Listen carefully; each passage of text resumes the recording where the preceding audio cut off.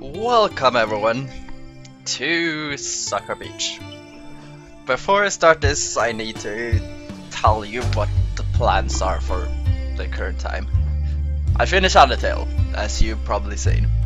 If you haven't, you should go watch it. Next game I was going to play is Final Fantasy VI. But to record Final Fantasy VI, I either need to do a lot of editing to make a border that looks nice with the game. I don't have like any experience with editing, so I would not be able to keep up consistent episodes. Like don't really have a lot of time to record anyway. It all depends on when I sleep. Or something I noticed I could do is I could set on my screen where it records, but I would need to shape the window with the game to fit exactly that location every time I do it. So it's not just once, it's every time I open a game I need to reshape it to fit that size. And it wouldn't guarantee me missing like a couple pixels at the bottom of the screen, which would probably annoy people. So I decided I'm going to do the editing thing. Wait, if you have any experience with recording VBA games, or if there's some other simple solution to how I should do things, please let me know, that would be helpful. Until then, this is Sakura Beach. I saved some Sakura games to record because, well, they're fun. Some of them don't have terrible stories. If you haven't heard about them, the Sakura games are visual novels, as in you're a person, there's pictures of other people, and then they talk. It's not no actual gameplay, it's just talking. Or voice acting, yes, I'm going to read what people say. And they're usually kind of skimpy clad girls. And you end up in situations, let's just call them that. So, I thought, why not? Let's start with this. This is easier. I can upload this while I work on the Final Fantasy stuff.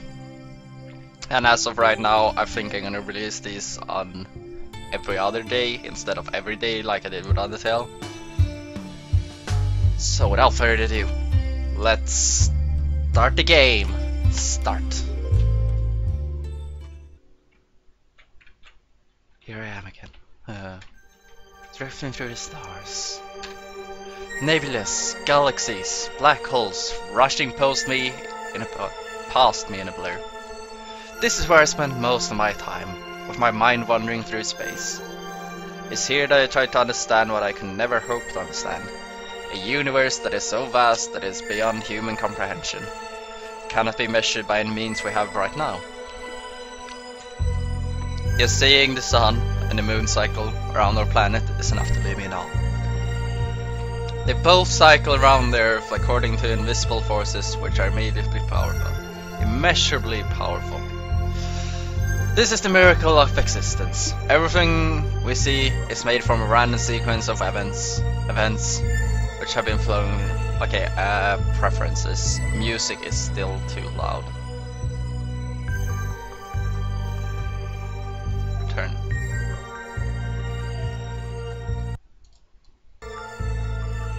Why is this so loud? Everything you see is made from a random sequence of events, which have been flowing into each other. It has been this way ever since the beginning of time. But for now, the random sequence of disaster is leading me into disaster. Stop daydreaming, idiot! I'd very prefer myself for another scolding. Why do you keep doing this? Even now you're doing it. We still have so many bags to move up to this hotel room. You honestly don't expect me to do this by myself, do you? It was always been so busy. Wait, okay, that was not what I intended to do. I wanted to look at how bad yeah, okay. Amy's always been so bossy. She's far too proud for her own good. Does she actually like me as a person or not? I don't get it. Sorry, I'll do it right. Tsundere. Welcome to Tsundere. You better. You've only been standing there for a few minutes with your head in the clouds. My head goes a bit further than that. Than the clouds, Ayumi. Of course. How could I forget about space? Whatever. Just hurry up. Come on, Ayumi. Stop bullying him. He's such a good boy after all. Don't you think he deserves a thank you for getting all of 4 bags up here? Of course it's an admirable effort, I give him that. But I'm not bullying him, he's standing there like a statue when he should be moving.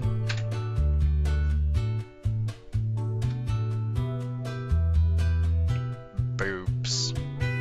I can probably guess which one of these two I prefer. No, he lies daydreaming. It's not daydreaming, I'm pondering on the mysteries of the universe. It's so adorable you talk about that, Seiji.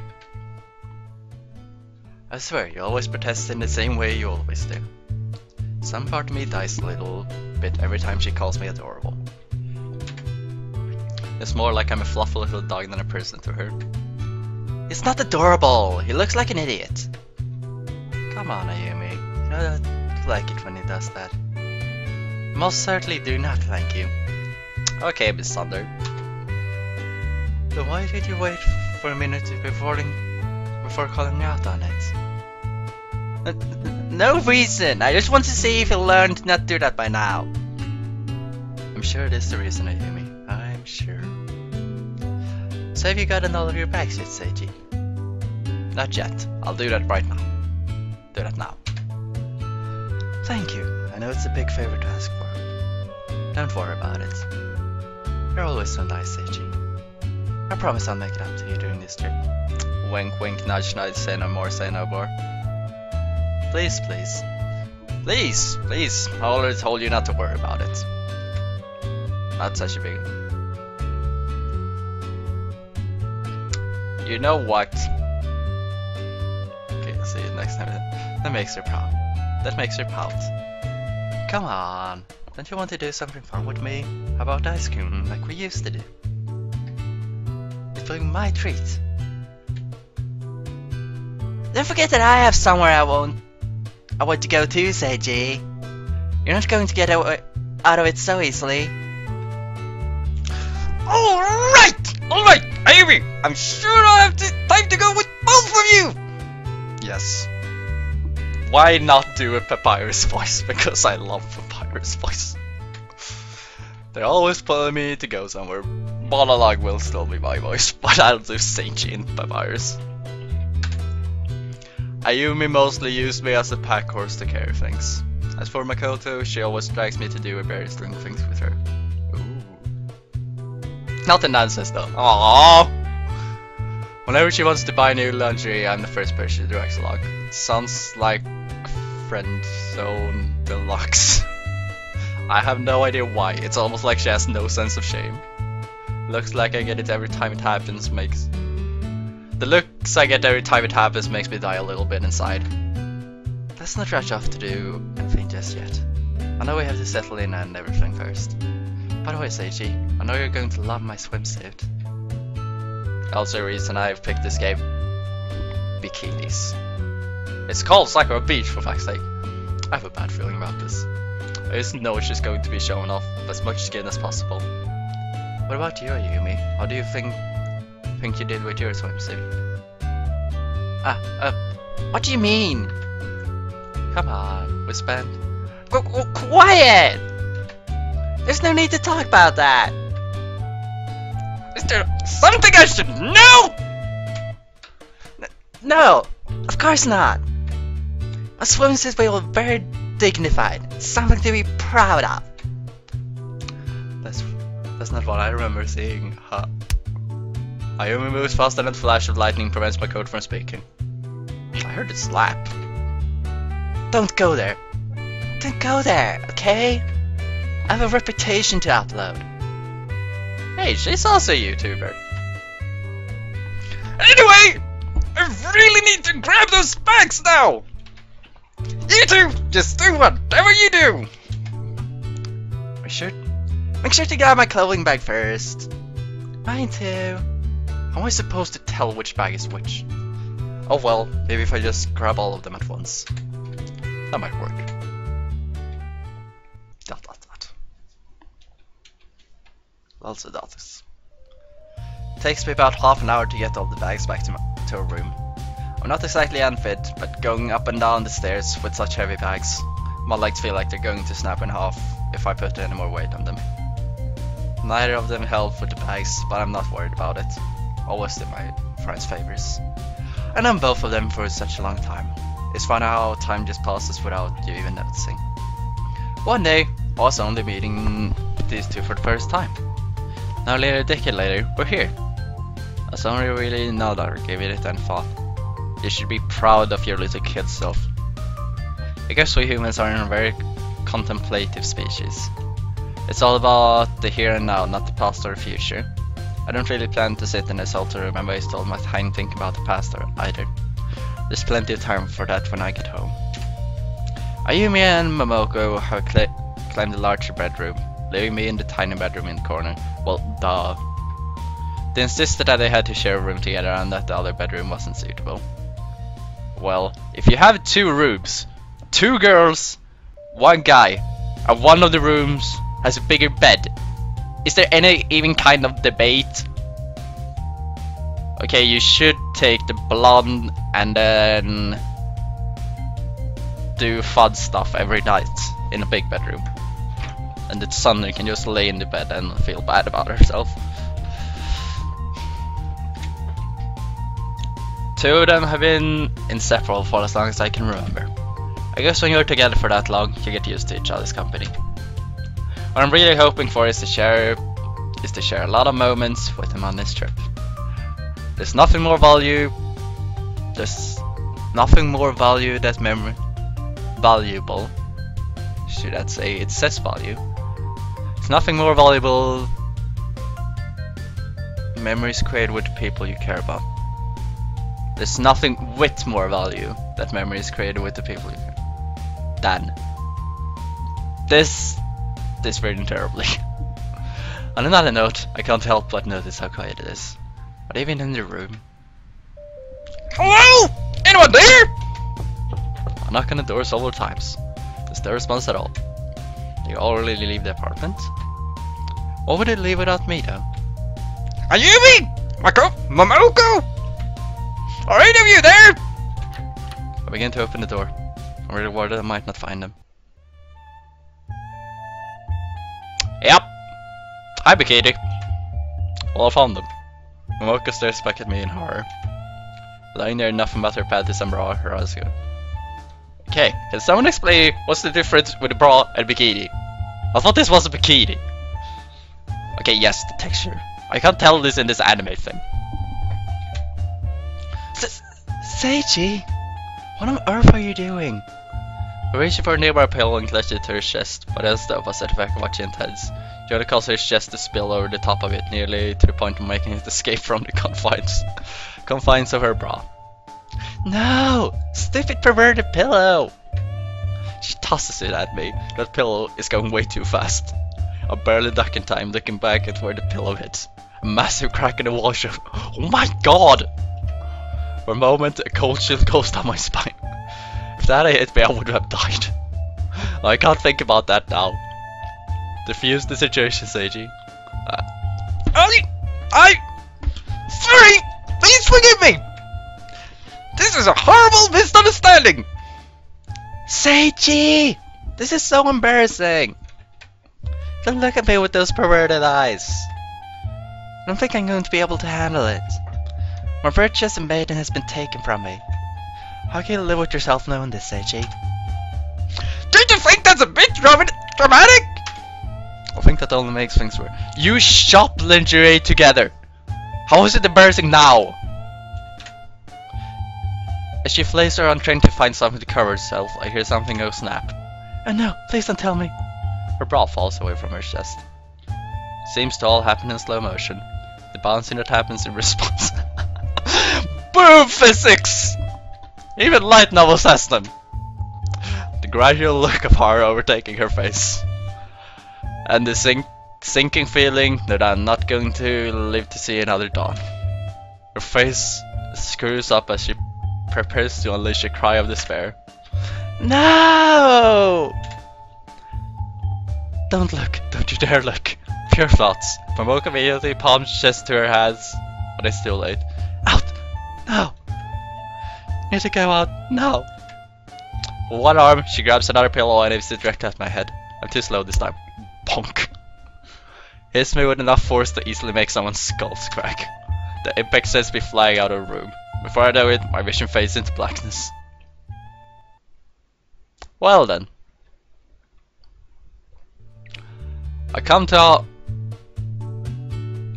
after a while with the worst headache I've ever had. Headache. Momoka is a lot stronger than she looks. She could have probably killed me if she wanted to. I know that it looked bad, but she doesn't have to assault me over it. How long have I been out for actually? Surely they'll be finished dressing by now. Also casually I knock on her bedroom door. A cheerful bright voice responds. Who is it? Come on! You know who it is! No. You aren't who I think you are. The person that would just charge in without knocking first. He's such a silly person, but that will make him so adorable. Very funny! So you two dressed yet, or are you ready to head to the beach? Maybe. What would you prefer? Would you like me to show up in only my panties? She's so pissed. That's not the case at all! I'm sure it isn't, silly. I know she's pouting like she usually does, even though she's hiding behind her bedroom door. Typical! Is saying that just to pretend that he wasn't being perverted before? Mocha steps out of the room. She's already in her swimsuit, ready to... This is smaller than what you had before! Seriously, why? Ayumi! Are you ready too? There's no response from her. Ayumi! Come out! I know you're out there! Is she hiding from me? There's no need to be embarrassed, Ayumi. Come on, show yourself off. Meekly, Ayumi crawls out of her hiding spot on the balcony. I know, it's an orange bikini. So terrifying. How will you ever live down with the shame? She's also dressed in her swimsuit. Her face couldn't be a brighter shade of red. There she is, all ready for the beach. She looks cute, doesn't she? I have to admit, when she doesn't have her nose up in there, she can look really cute. How do I look, Seiji? Do you like my swimsuit? It's not as if I care about your opinion, I'm just curious. It's not like I like you or anything. Seriously, try to make it a bit less obvious. I'm a bit taken aback when she asks me that. Normally, she doesn't care what I think at all. Okay, I know I sound like a terrible person, but I feel like this is a choice between we have Tsundere, not my type, and this. We have blonde, more cheerful person with this. You can probably think which one I prefer. It does look cute! Did Momoka pick it out?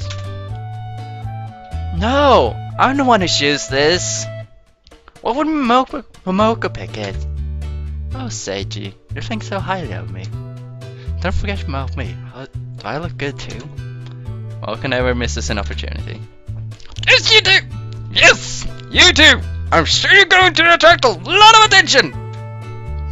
It might be a nice character who will notice you! Both of their faces turn extremely sore. Papyrus, you need to step up your dating game. Look at me with contempt. What? What did I say? Did I do something to offend them both? Was there something that I missed here? I'm You too? Why are you making those faces? No, I don't respond. Girls! You too? Hello! Just stare at me. Sorry if I said something to offend you! I have no idea what it could be though. Momoka stops being sour and smiles at me. Apology accepted. Come on, Ayumi. You've got to forgive him too. I forgive you, stupid. That hardly sounded sincere to me. Oh well, Ayumi always was the grumpy one. She said Tsundere. Now then, we're wasting time standing here. Especially you, silly. Today's not going to be a day spent in space. What do you mean? I don't dream you went about the beach! Then I stare at boobs. Yes! Boobs! As enticing as thinking about space while listening to the ocean would be, no, I'd better not tempt myself. Momoko seems to be reading my thoughts on the matter. There you go. Your head's somewhere near the moon right now. Make sure you grab a space rock on the way back to Earth. Asteroid! You know what I mean, silly. Grab one big enough to keep you from drifting off the surface of our planet. Don't worry! I wasn't planning to anyway! Good. We'll see about that, Mr. Daydreamer. I'd had that villainous scum like you always break their promises. Isn't it a bit harsh? Is Davey villainous scum? Not of what you did to Momoko before. So let's not waste any more time. Didn't he knock on the door before he entered? He like shouted it. He like shouted at her and stuff at least. Or was it his fault that they don't pay attention? Bring that sunscreen and let's head off to the beach. Before I can even say anything, Momoko strolled out of the room. There's me and Ayumi standing there awkwardly. You know what I call you idiot all the time? I don't really mean it, you know that, right? And not that actually dumb, I think you're pretty smart, really. It's okay, Ayumi! I actually think I can be really dumb sometimes! This really is papyrus. I let out an awkward laugh. It's alright! It's alright to call me out on it! It's alright to call me out on it now and then! I know that I let my faults wander! She might not seem like it. Amy is actually really nice. For whatever reason, she tries not to act like it. Should we get going now, please? Sure! We threw ourselves slow. Hurry up already. We're going to miss the beach if you stay in that hotel room forever. Well, looks like I can't afford to stand here any longer. Time to go enjoy the beach, I suppose. I miss out the door before I am. And with that, guys, we're gonna end off this episode. And this last one. Okay, return. I hope you'll enjoy watching this series. Like I said, I'll be working on making the Final Fantasy work as quickly as possible. But time is hard to find, and I need to teach myself to edit things. So until then, enjoy Sakura Beach. Thank you for watching, and I'll see you next time. Bye bye.